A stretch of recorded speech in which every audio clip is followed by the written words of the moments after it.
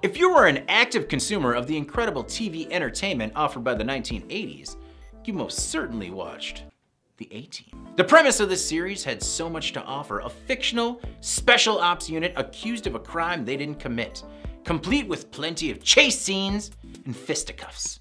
And one of the most memorable elements of the show was the custom GMC van driven by BA Baracus, portrayed by pro wrestler and icon, Mr. T. Well, if you ever dreamed of a mercenary lifestyle, riding around in your own souped up conversion van, then you might be in luck, because Worldwide Auctioneers has announced it will be selling off an officially licensed A-Team van in January. The Scottsdale-based auction house says it will auction off this bad boy without reserve on January 23rd. And while this won't be the same vehicle actually used in the series, it is verified to be one of 6 used to promote the show, meaning it's visually accurate down to the orange stripe and machine gun holsters. And machine gun holsters.